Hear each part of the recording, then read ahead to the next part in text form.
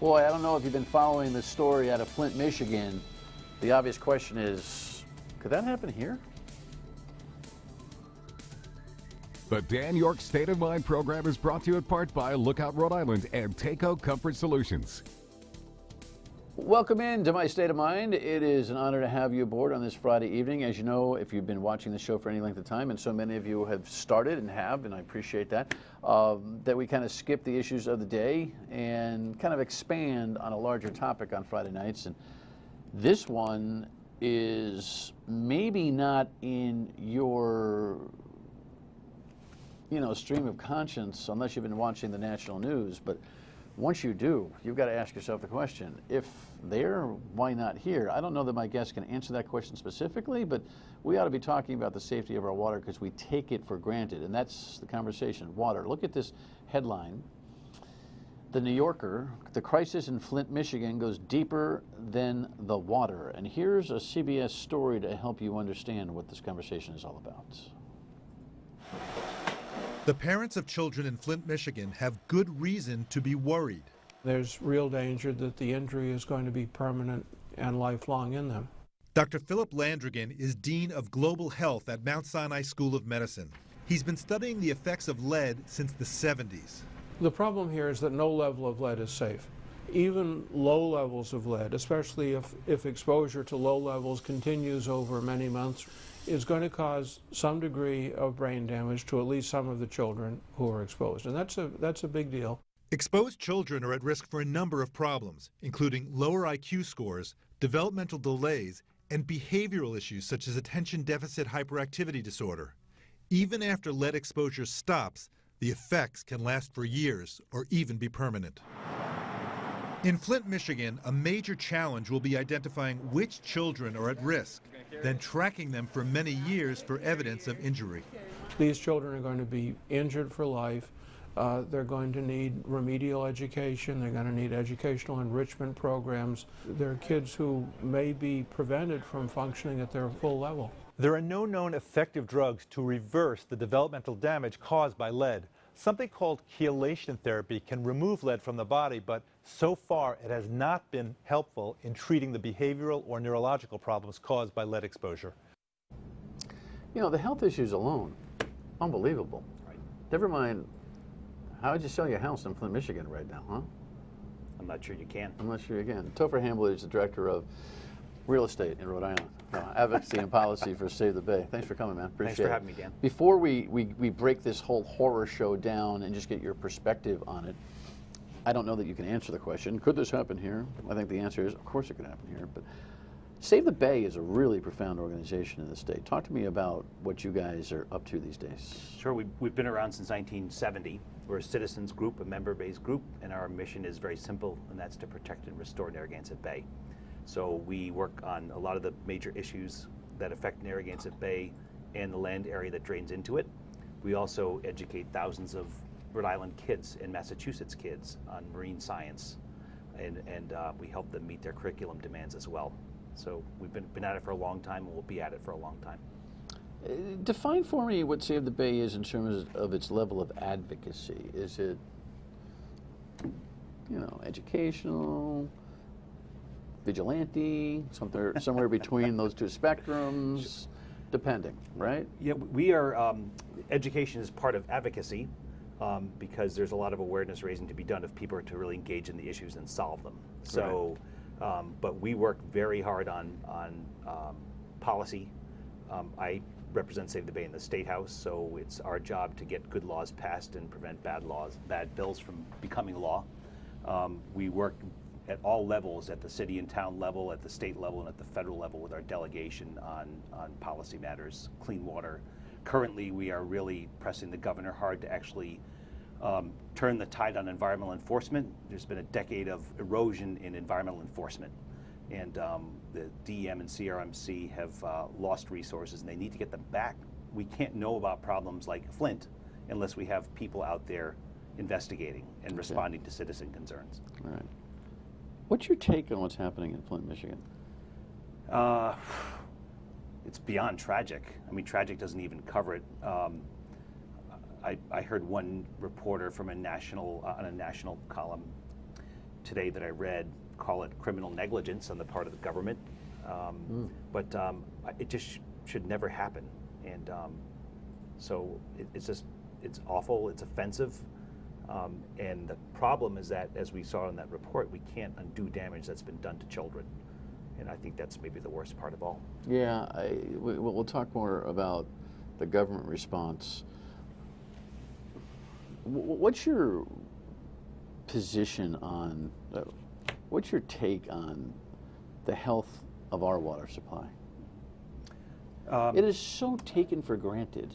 Sure. Every once in a while, I have to see something from a third world country, a story, an online piece, a tweet, a movie, to bang back into my head that when I'm brushing my teeth in the morning, this is pretty cool. And we trust a lot about that material that's coming through the pipes. We do. We trust. We take it for granted. I worked in West Africa as a Peace Corps volunteer in Sierra Leone, building water wells in pit latrines in very remote places. And I grew up in Rhode Island. I never thought about where my water came from and where it went. I never thought about what happened when I flushed my toilet and where it all went. So I think, by and large, we do take it for granted. I think the fact that most of it happens underground, you know, the transport of water happens underground and out of sight, and so we only see it in the fixtures in our homes. So, yeah, I think that's a challenge. Where do we sit today in our region? Tough to say, and it probably varies water district to water district. What I do know is, by way of example, Newport, Aquidneck Island, built a state-of-the-art water treatment plant a few years ago, and it's doing its job as far as I know. And at the same time, last year, the Department of Health and DEM came down to Newport and informed the city that the series of ponds and reservoirs that are the water supply itself are polluted. So, and so polluted in some instances that something called cyanobacteria grows. And cyanobacteria, which is also known as blue-green algae, it's toxic. So if people ingest it or come in contact with it, they can get sores in their mouths, they can get damage to their organs.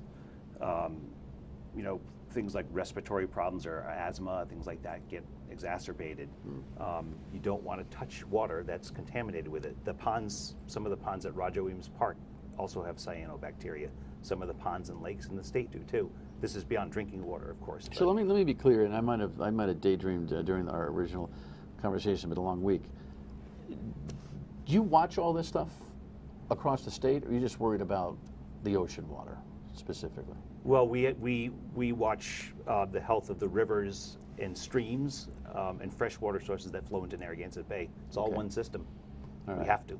And how much of how much of our water supply is coming from that area? From the watershed itself? Yeah. And how much, I think a lot of people are not, I mean, we turn on the tap, we forget where the money, many of us don't even know where the money, where the water is coming from. Mm-hmm. But where's all the water coming from in the state of Rhode Island?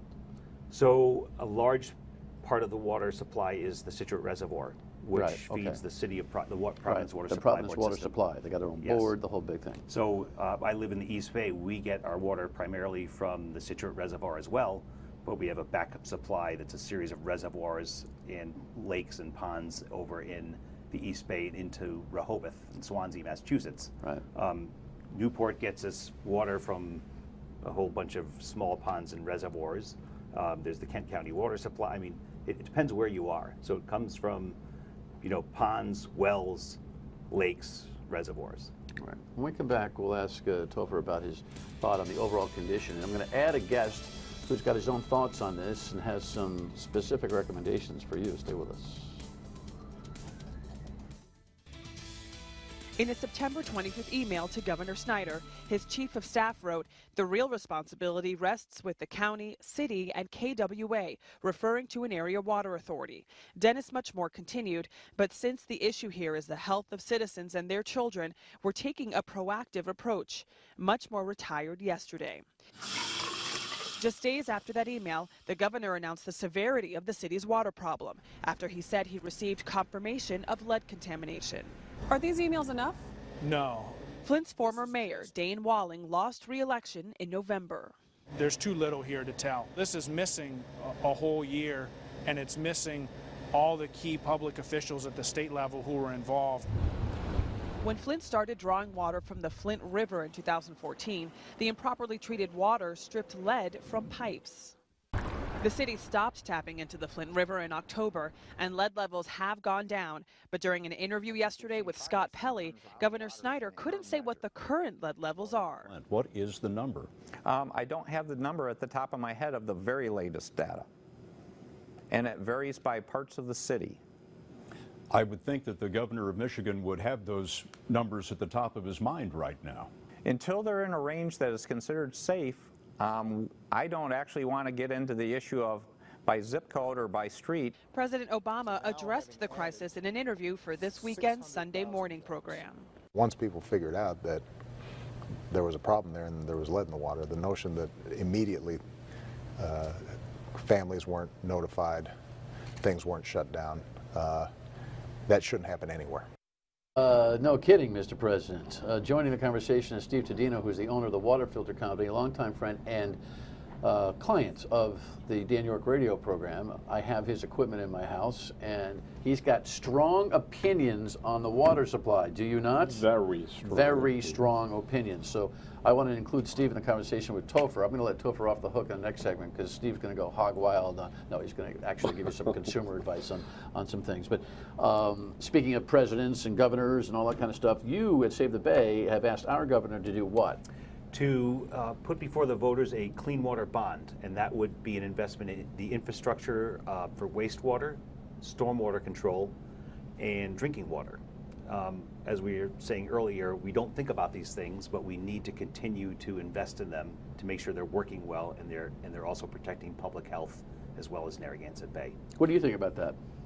I think the controls they're fantastic if people follow them. If they follow them, and I think they can always use more controls on the water quality. Nobody pays attention to it. Nobody pays attention to the water department. Nobody pays attention. When I first started in this business in '86, you could just barely find bottled water in the supermarket, and nobody paid attention to their water quality. Now you can find bottled water everywhere, and still nobody pays attention to their water quality. You agree? Yeah, I think I do. I mean, it's just something people don't think about, and now we do.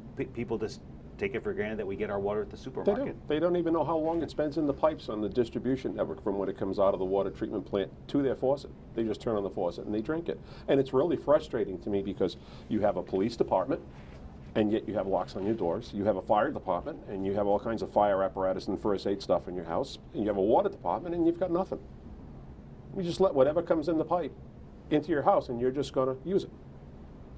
It's an incredible concept to me, and all this stuff in Flint is completely unnecessary if you had your own point of use professional water filtration system. So whatever happens in the environment passes through the filtration system first before it passes through the consumer, and nobody would have to be in this position. Which is, we're going to focus on that aspect of it in our last segment, because Steve's not only passionate about his product, but he's passionate about the concept. It's about community.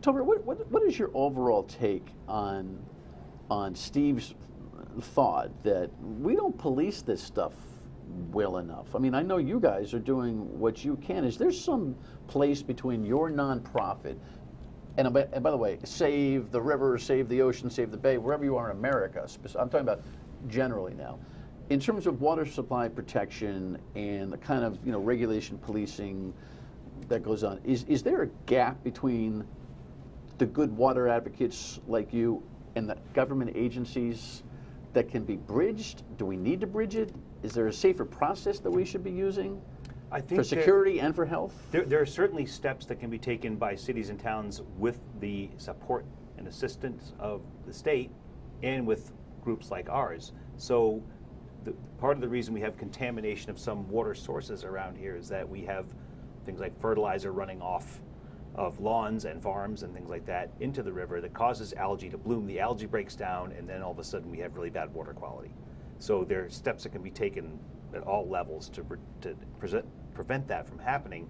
It's a long, arduous process to educate people, make them aware of it in the first place, let alone act on it. So this is not a flip the switch and solve the problem issue, I would say. Let me add to that a little bit, too. Sure. And you can check this out if you want to in the October 2015 Rhode Island Builders Association monthly magazine. The state of Rhode Island has 480 individual public water supply systems. Yeah, think about that. And they estimate, according to that article, we need $428 million to upgrade each one of those public supply systems, and it's going to take 20 years just to get them to today's standards. And these people are drinking these water. I think, too, I mean, we are a small state. We should be managing our water supply as a state. So all the, you know, We should. There are a whole bunch of water authorities around the state that are acting independently. I mean, this Well, is we've one had of those this cases where we can get our house in order, I think. Sure, we've had this conversation about regionalization on X number of levels. We never talk about it in terms of water. It really makes sense with water.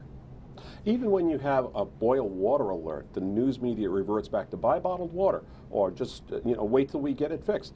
They never ever turn around and say, okay, we had bacteria in the water, make sure you change your refrigerator filter. They never turn around and say, you know, if you had a good 0.005 micron ceramic element filter, $55, $60 for the element, you'd be able to drink the water. They never go to the filtration end of it. They always go to the bottled water and wait till we solve the problem. Filtration is never thought of as a solution, and it is the only solution. Is it the only solution? I still think we have to protect our source water as best we can. I agree. And the other thing, too, is that we have, we're an old state, colonial times, so we do have pipes infrastructure that is old and eroding. Yeah. So we got to take care of that.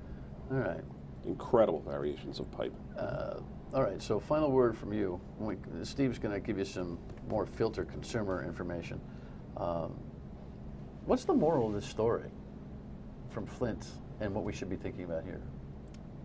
Wow, there are probably a lot of morals, but the moral is pay attention and take preventative action so we're not cleaning up a mess. Who? Who should be paying attention and taking preventative action? Well, again, we're a small state. The state should. The cities and towns need to work with the state. But don't you think, now that I'm thinking about this, don't you think that we should have some state commentary about what the heck is happening in Flint, Michigan? Yes. Like, shouldn't somebody step up from an authority point of view and say, by the way, in case you're watching this news, we're okay, we're not okay, here's what we're doing, blah, blah, blah? I think that would be helpful. Understated but well stated. Topher, thanks for joining me. Thank you, Dan. When we come back, this guy is going to tell you what you should be thinking about at your kitchen sink, your shower head, your dishwasher. I know the commercial. Stay with us.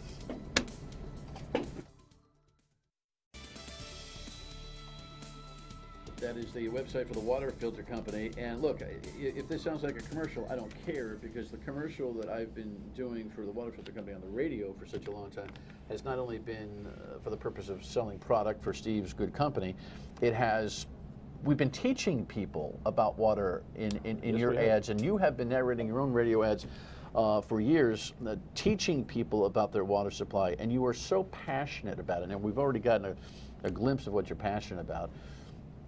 What worries you most about the 480 systems in Rhode Island? Is it the 480 systems in Rhode Island, or what is it? Several things would be ranked number one. One of them is consumer ignorance. I don't understand why people just want to remain unprotected. They have an option. Well, no, I don't think people want to remain unprotected. Well, if you have the option of putting a good filtration system in your house, and yet so many don't. They don't really understand where the water comes from. They don't understand a lot about the water quality. Heck, I have problems understanding the water. So you're meeting my viewers for the first time. Yeah. Where does the water come from? And give me examples. I mean, what are you saying to customers or potential customers about what they should be thinking about where the water comes from? Well, it only comes from two sources. It either comes from a pond. It all comes from the rain, but it either comes from a pond or it comes from a well, or it comes from a combination of blending both together. Right. And some of it is, and you know, with Topher and the Save the Bay, there's all sorts of other water issues that we're concerned about, health and welfare. You know, we bathe, we swim, we recreate, we work, we do business, we do all those kinds of things. It's all interrelated, yes. But the digestion of the water, I don't think people are saying, hey, listen, crapshoot today, I think I'll drink some potentially contaminated water and see whether or not I get diarrhea. I don't think they are doing that purposefully. So it's unblissful ignorance, correct? It is, and when you use the word contamination, it's kind of a, I'm not exactly sure the right word to use with this, but contamination comes in many different forms. I mean, the EPA says that water is H2O. Agreed? It's just H2O. It's not H2O plus chlorine. It's the only thing I passed in chemistry. But it's not H2O plus chlorine. It's not H2O plus fluoride. It's not H2O plus iron. It's not H2O plus... And all that stuff is put into the water supply. Well, iron may be. It may be a natural element, but man puts a lot of chemicals into the water supply, and then the EPA comes out and says that you can have acceptable levels of contamination. They put that stuff in the water supply to keep the general water supply healthy. Right. They have to transport it to your home, and they have to get it to you as bacteriologically free as possible. They're not purification plants. They're treatment plants.